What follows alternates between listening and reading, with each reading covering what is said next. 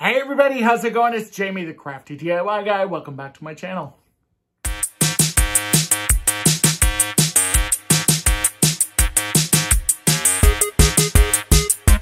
Hey everybody, in today's video, I'm super excited because we've got some high-end looking DIY items for you.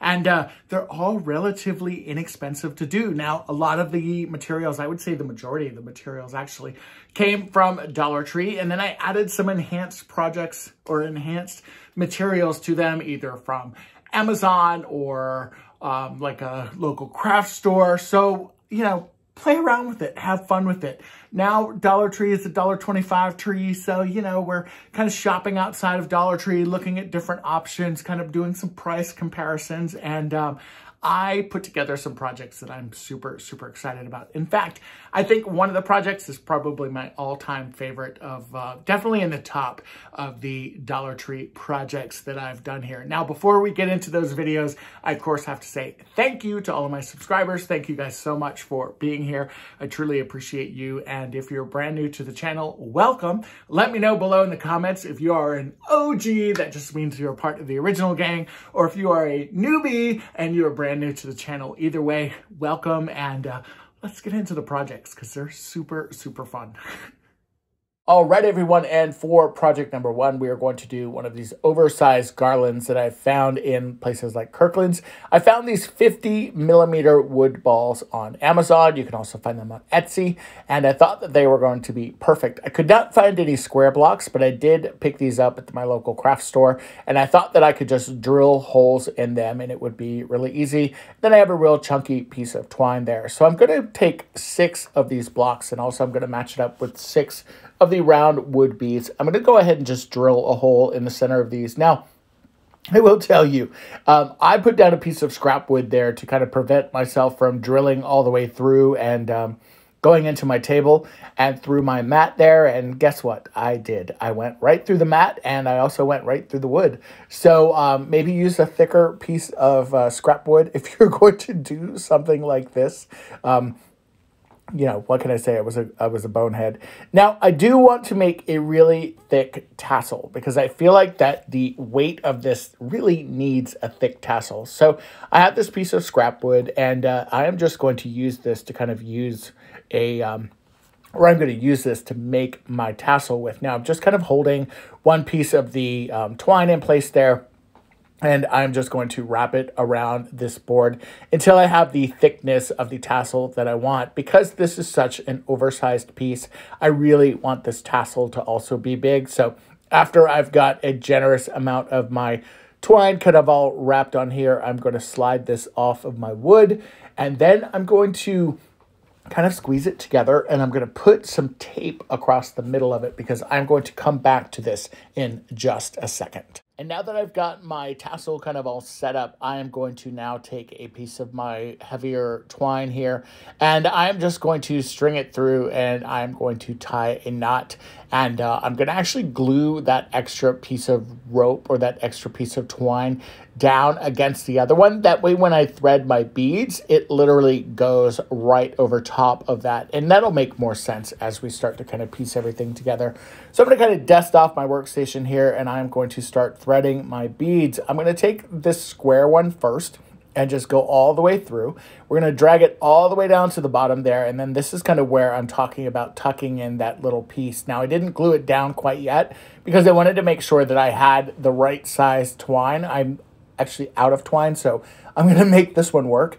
But I'm going to just thread my pieces just like you would if you were working with a smaller piece of wood, and I'm going to create my garland with this. Now, this, I wanted to keep this natural wood because I really do like this natural wood. I have a lot of navy, I have a lot of black, I have a lot of natural wood pieces and even darker wood pieces in my home. And I really wanted this to be able to contrast. So if it sat on my console, for example, or my television center, it would pop against the wood, which is really, really dark. My coffee table is a black metal and glass coffee table. So again, I thought that this would work really, really well.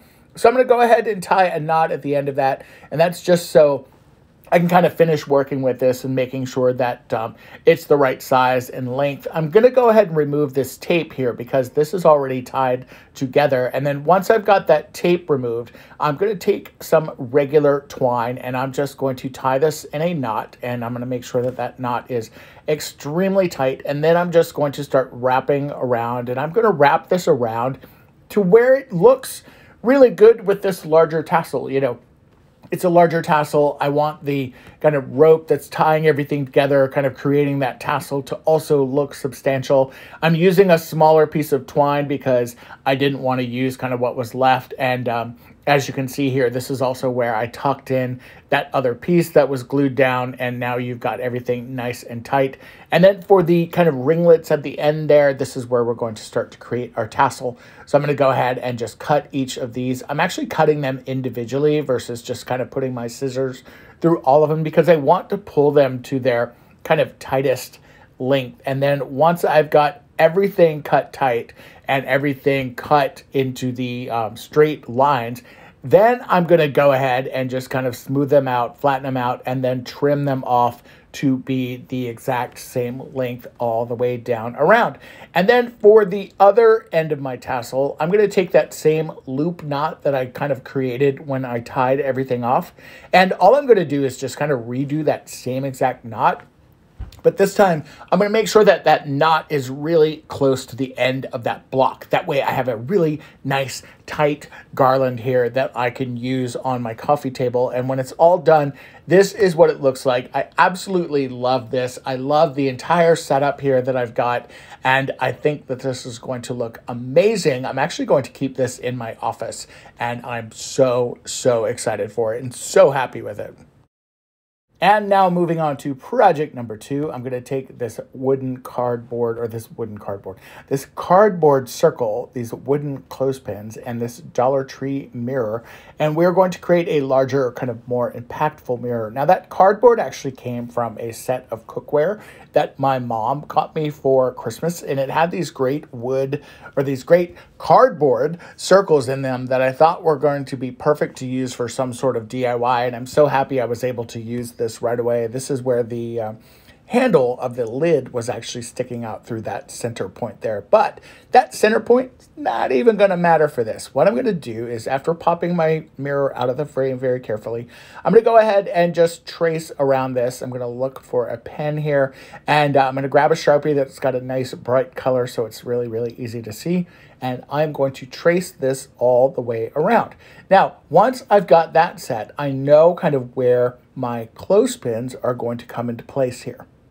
Now, these clothespins, these are from Dollar Tree, and these are the kind of single pack that you can pick up at Dollar Tree. This is in the laundry section, not the Crafter Square section. It's 36 clothespins, and I ended up using 3/4 of the package in total for this mirror. And that Dollar Tree mirror, by the way, is the larger round mirror that I think it's the regular sized mirror that you can get.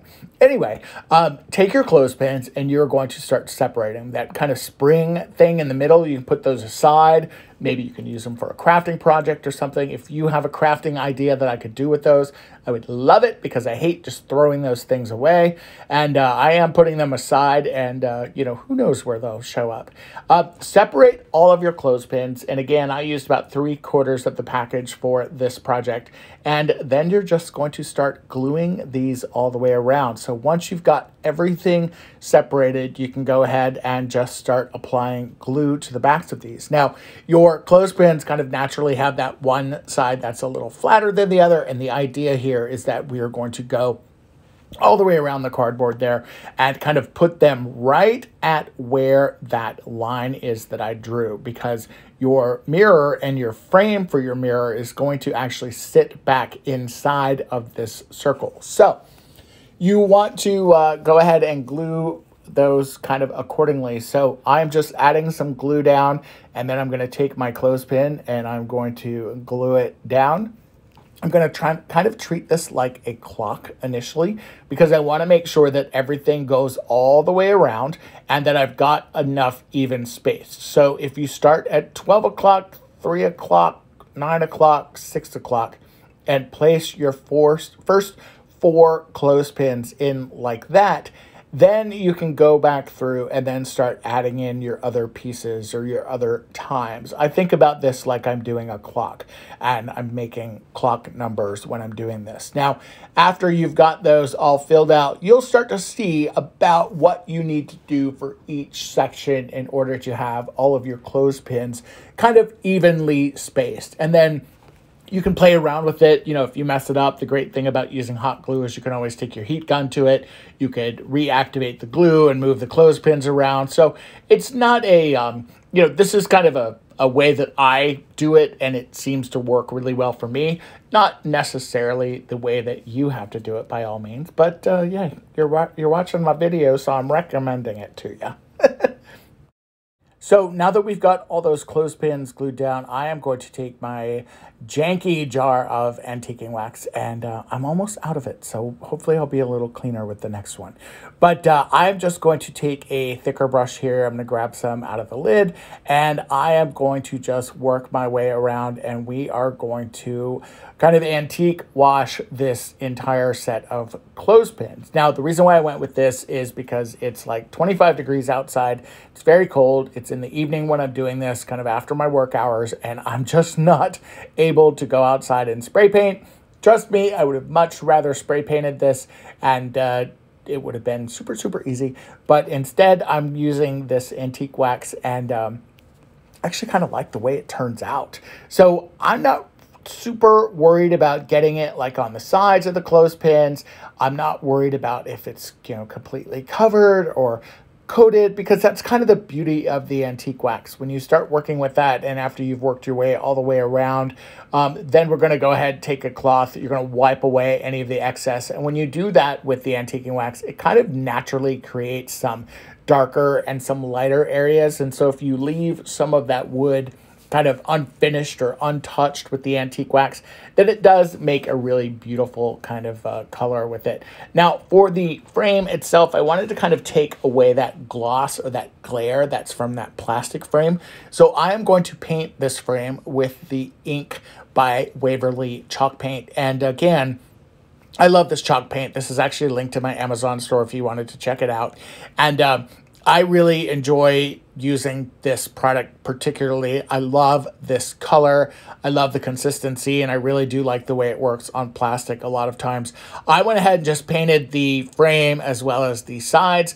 And then after that was completely done and that was setting up to dry, I then took that residual paint that was still left on the actual brush and just kind of went around the center circle and kind of spread the black the black paint on the antiquing wax kind of as I'm kind of working my way out, because I'm really wanting to give this kind of that kind of industrial vibe.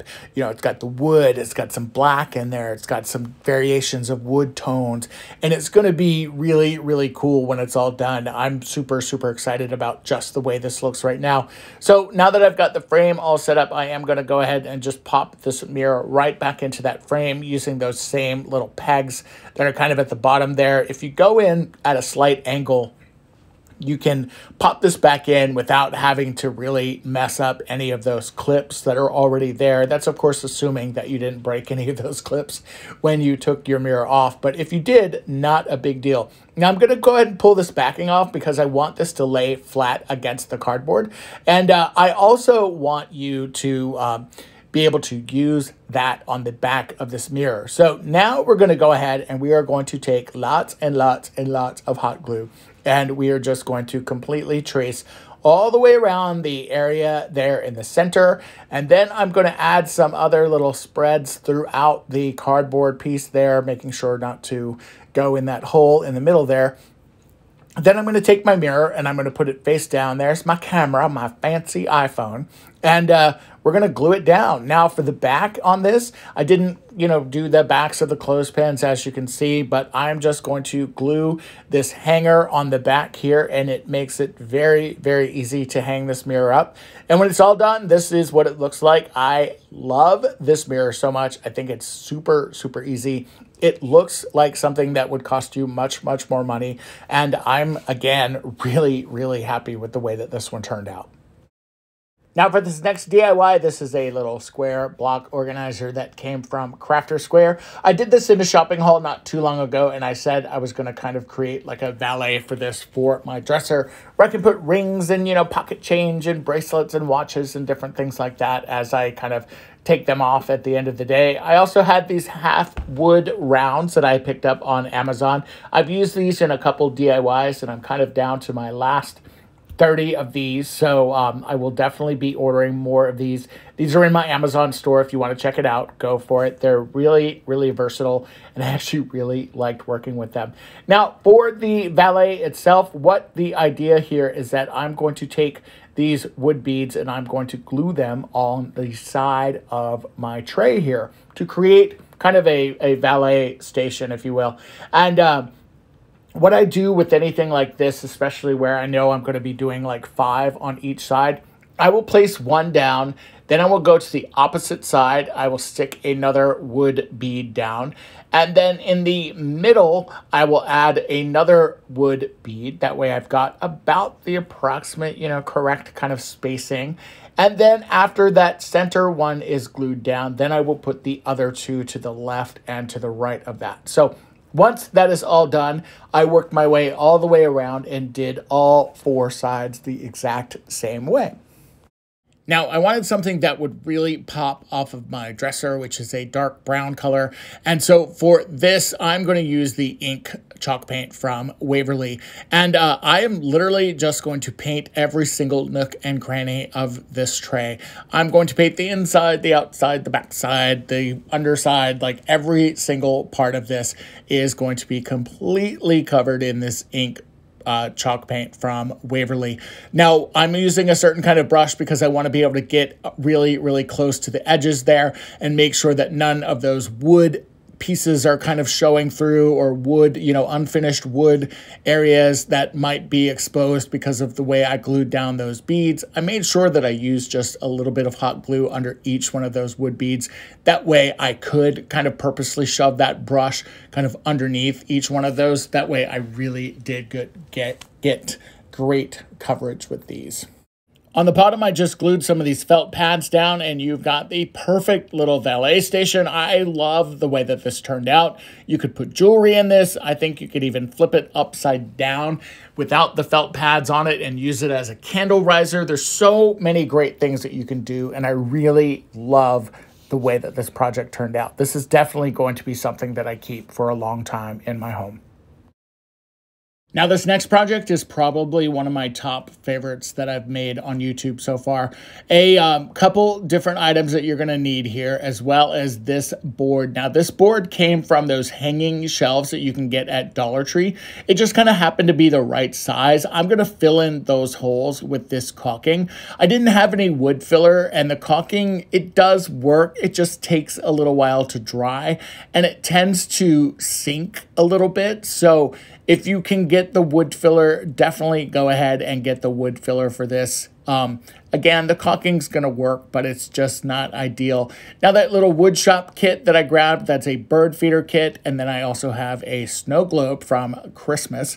And then I have that little LED kind of light looking lantern thingy that I also picked up at Dollar Tree quite some time ago. Those will pop in and out from my Dollar Tree on occasion. And when they pop back in, I do like to grab them, and I would love to do a larger version of this or several of these, but anyway, after you've kind of filled up those holes with the caulking, you can go ahead and just set that aside and let that dry. And then we are going to start working on part 2 of this project, is to take this wood shop kit that you can get in the toy section. This is the bird feeder one specifically. Now, I've used this particular kit in a lot of projects in the past, and you're going to want to grab this piece right here. This is the only piece that we're going to use, so you can put those other pieces aside and save those for another project. Now, I've got this little metal hook, and I want to screw this into the tip of this wood piece. Now, just kind of trying to screw it in like this wasn't really working for me, so I grabbed a drill that had a very tiny drill bit in it. You could even use a hammer if you wanted to, and you're just going to put kind of a starter hole. You're not going to go all the way down by any means because you don't want this to go all the way through. And then you're just going to take your eye hook of some kind and you are just going to screw this in. I've had these eye hooks on hand for quite a while. I've used them on my front porch before for plants and different things. And, you know, I don't know if you can find these at Dollar Tree or not. You may be able to find them at definitely at a hardware store or something like that. After you've got that screwed in, then you're going to start painting everything. And to paint everything, we are painting everything this ink again from Waverly. This is definitely my favorite paint of the hour, it seems like. And we're going to paint everything except for the sides of our back there. Now, again, when I'm painting, I am not going to go through and completely cover all sides of this in this black paint from Waverly, this ink chalk paint. I am just going to do this top part here because on the sides, I am going to be using some Waverly antiquing wax. And to do that, I'm just going to use kind of a fine tip brush, or I don't know exactly what this brush is called. If you know what it is, let me know in the comments below. And I am then going to just kind of do the sides in this brown antiquing wax. That way I get a very cool kind of industrial black and brown kind of vibe.